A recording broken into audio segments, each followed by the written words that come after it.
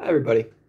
In this video we're going to be describing the CBT technique of explaining how thoughts create feelings.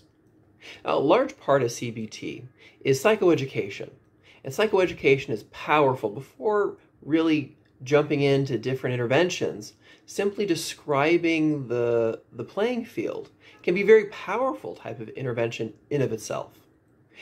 Now, CBT centers around the belief that thoughts bring about feelings.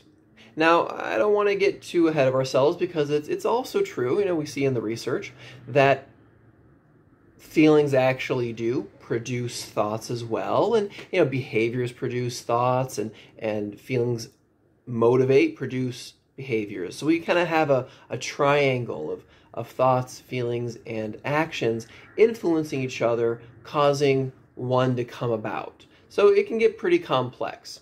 But for this technique, it can be, the way the perspective we're adopting here is a more simplistic one, that thoughts do influence feelings.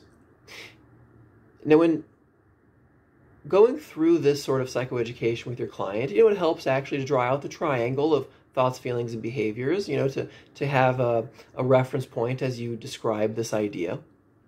And basically what you're trying to get across is that these things are independent from one another. Now, that's a bit of an abstraction. It's not true, but it's functionally true, and that's really what's most important here. You don't want to overwhelm the client with all the nitty-gritty, neuropsychological facts about how emotions are really intertwined with thoughts, and really a thinking demands having feelings, and it might be useful to touch those a little bit, but the idea of these interventions in general is you're really trying to give something very simplistic and easy to use in a person's life that they're able to reproduce outside of the clinical room. So you're not making your client a CBT therapist themselves.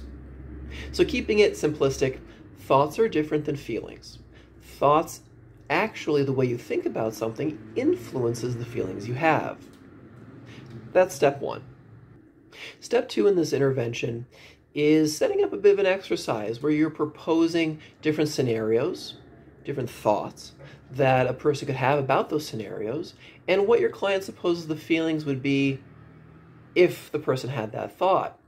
So for example, proposing the scenario of somebody standing on a guard railing, well, one possible thought a person could have is, I'm going to fall. What emotion would naturally be elicited? Fear. But you can take that same situation and propose the following thought: that's an amazing view. Well, that thought inspires the feeling of awe and, love of nature, a dramatically different feeling than one of fear. And so you want to run through different scenarios like this, showing the client how powerful thoughts are in determining the feelings they then have. Now, this technique is pretty deep because the fundamental problem you're really running into as as a therapist working with your client, no one's coming in, generally speaking, no one's coming in complaining about the scenario.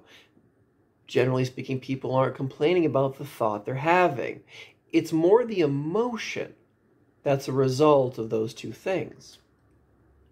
And you're stuck because you can't just tell somebody, don't have the emotion. That's horribly invalidating, and it's a good rule of thumb, just as a meta intervention, is just never invalidate your clients. No, I'm not saying you're not you're not trying to lie to them. That's not the point. But their experience on some level is quite valid, makes a lot of sense. And the most invalidating thing you could do is say, no, you shouldn't feel angry there. No. That doesn't make sense. It's almost like telling somebody who touched a hot iron, no, you're not in pain. You just can't do that.